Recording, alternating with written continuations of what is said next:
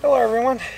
I thought I'd take today and spend a little time discussing with you some of the books that I have found to be a huge impact on my photography. Books that have helped me to be a better photographer. First one I want to mention is one that's written by Daryl Young. It's available through Nikon Press. I got mine on Amazon, and I'll put a link for you down here. Now I have this particular book right here, happens to be Mastering the Nikon D810, and I also have one for Mastering the D7200. Now I knew that I was going to be getting the D7200 in April of 2016, so for Christmas I requested Mastering the Nikon D7200 as a Christmas present. So I read that book from the time that I got it at Christmas all the way up until I received the actual camera. But what makes this book so good is it doesn't just tell you about what settings are and things like that, but it gives you recommendations, what the changes that you make with those settings, how they affect the image. I still carry the two books with me everywhere because every now and then I'm like, okay, so what is 3D tracking, or what is the different light sensing, what are the different white balances used for? Now in the book he also references the manual that comes with the camera, so he'll tell you what page that is on in the book. Gives you all kinds of information, even explains on how the sensor works, how the individual pixels on the sensors are. Amazing book, one that I think if you've gone and purchased a Nikon camera, I don't know what all ones he makes these for, but I do know that he's I have the one for the D7200 and the D810. Now another book I want to mention is The Essence of Photography by Bruce Barnum. Barnum? I'm not sure how to say his name. Again, I'll put a link in the description for you. This one is called The Essence of Photography, Scene and Creativity. Now this book is an excellent book. It doesn't go into a tremendous amount of detail like the next book that I'm going to tell you about, written by the same person. But it does cover a lot of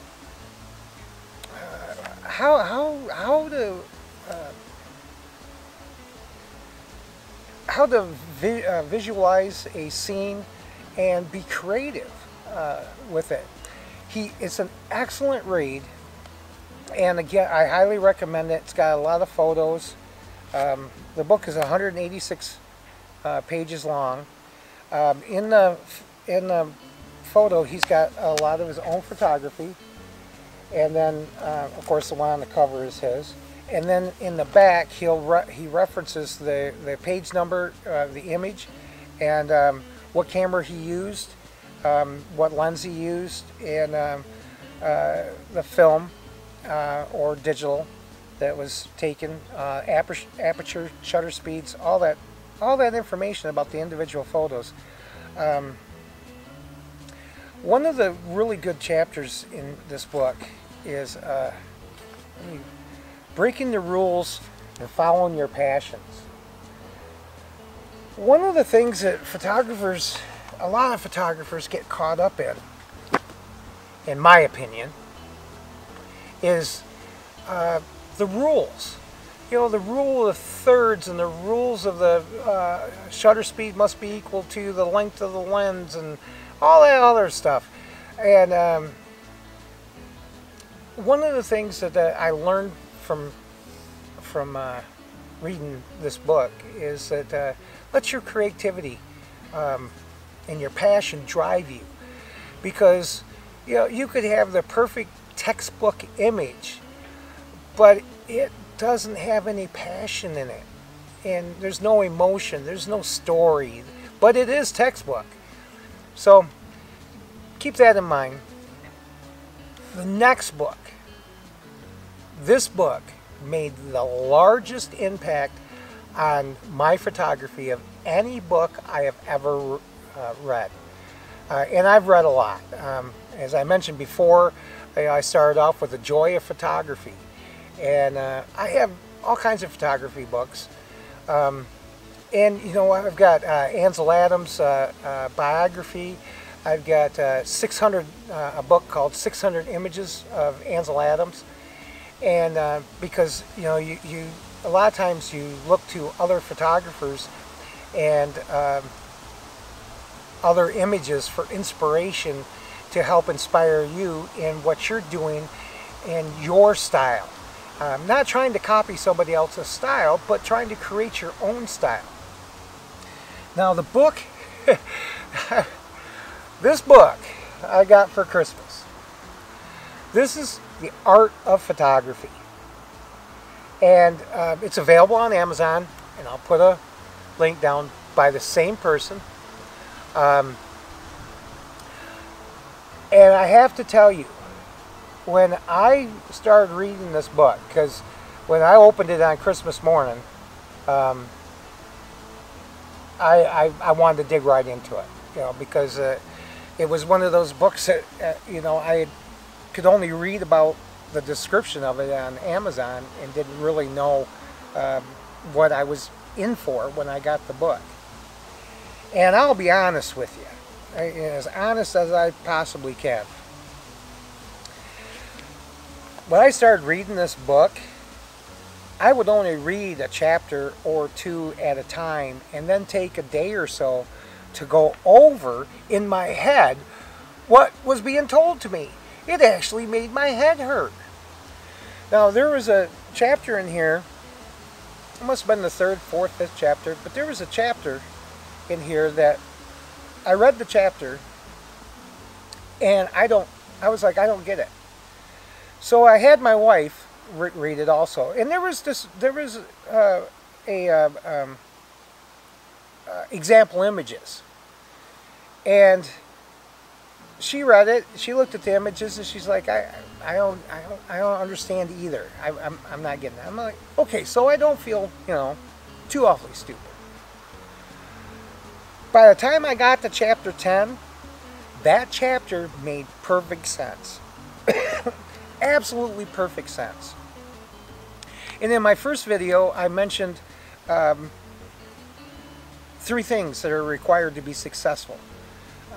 One is talent, the other is hard work, and the third one is passion. And if you can have any of those 2 as long as one of those are passion. That's where I learned it from, in this book. This book is just, I'm telling you, if you want to upgrade your photography, because he actually stimulates questions and stuff. Like, if you look at your photographs that you take, and if you're honest with yourself, and you were hanging that on the wall in your house, is it art or is it furniture? Did you hang it there because it goes along with everything, or did you hang it there because it's a piece of art and you want the room to surround that? One of the nicest compliments I ever got on one of my images that I sent to a client out in Arizona, the image was getting delivered, because I shipped directly from the lab. The image was getting delivered on a Saturday, so I gave him a call to make sure somebody was there, and he was on his way home, and he said, yeah, his wife was there to receive it. And I said, well, when you get home and you open it up, give me a call, because you're always kind of concerned. They spend a lot of money, and are they going to be happy with it, or are they not going to be happy with it? So I asked him if he'd just give me a call, let me know what he thought. So a few hours go by and I haven't heard anything, and I'm like, oh no, no, no, no. This can't be good. You know, they say that no news is good news, but that's not what you're thinking. Especially when you've asked the client to give you a call. And so finally I couldn't take it anymore. I broke down and I gave him a call. And his son answered the phone. And he says, "You want to talk to my daddy?" I said, "Yeah." He said, "Okay, just a minute." And a couple minutes later, his dad picked up the phone and he says, "Hey, you're probably wondering why I haven't called." And I said, "Yeah, I was getting a little worried." He says, "Well, I'll be honest with you. When my wife and I sat down and we opened the package and seen the image, we just sat there and we just stared at it. We were just mesmerized by the image. And then we got to looking around the living room, and he says, I'm painting the third wall. We're completely redoing the living room to make this image the centerpiece of our living room." That was the greatest compliment that I could ever ask for. That someone felt that my image was worthy of painting walls and rearranging the living room to make my image the centerpiece of their living space. I don't think that ever would have occurred. I don't think I could have had an image that had that kind of impact, that had that brought forth that type of emotion, if I wouldn't have read this book. Now, I don't get any endorsements from these guys. No, I'm telling you my own personal experiences. But wow, the art of photography may not make your head hurt like it did mine, but it's definitely worth reading. And there's a spot in here where he stresses that you continue reading when you go into black and white film and film development and printing and color film and printing. I too recommend that you continue to read those chapters, even if you don't have any intentions on ever printing.